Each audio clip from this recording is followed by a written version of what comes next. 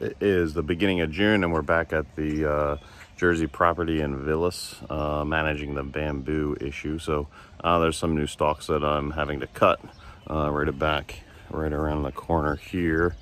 There was some stalks in there I already cut down and sprayed through all the dead stuff over here.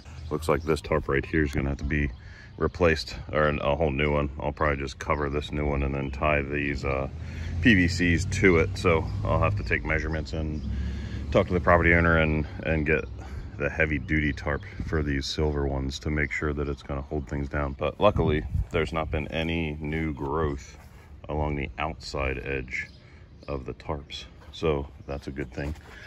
There's always a little bit along this garage here, and the other side of this garage there's a little bit, but not seeing anything new out in the untarped areas, which was the goal. And then another area I see along the back here, there's still some of an old chain link fence, so I can't really get in there too good. So I'll talk to the property owner and probably take out that whole length of chain link fence, dig a trench across that hole back there to cut root systems, and I'll probably go ahead and get some of that plastic.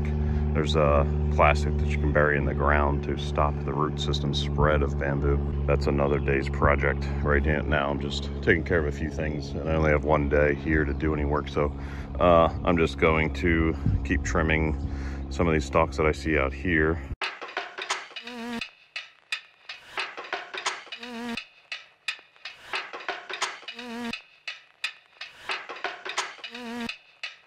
And an area I wanted to show where the trench did work. When we first did this project, we had dug a trench down here and cut the root systems, and there actually had been a couple of new stalks coming over into this area, and that has not shown any new stalks. And once we dug that trench, cut the root systems, sprayed everything, there has not been any new growth beyond this trench.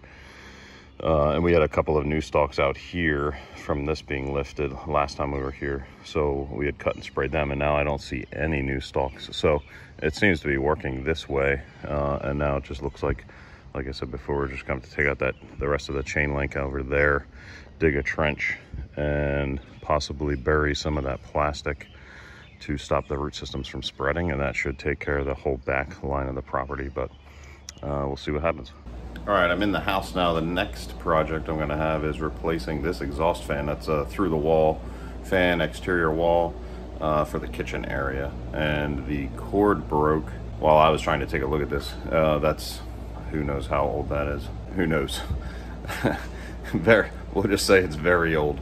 Everything is metal, and it wasn't even stainless steel, so everything is corroded in here.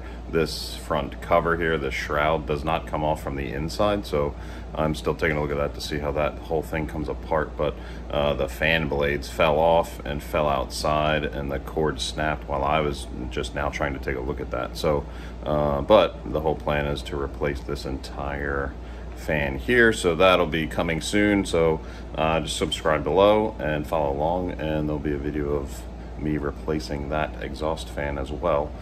So each time we come down here to this house and do repairs, I'll we'll be updating on the bamboo and then other projects like this. So as you can see, it is all corroded in there, and there's basically a front door outside that when you pulled the cord and that shroud would open, there's a spring in there, and the shroud would open automatically when you pulled the cord, and it would trigger the switch to turn the fan on. And then to shut it off, you pull the cord again and pull the door closed, and then slide the cord over into that groove to hold it shut, and the switch would be disengaged, so the fan would not be running when the door is shut.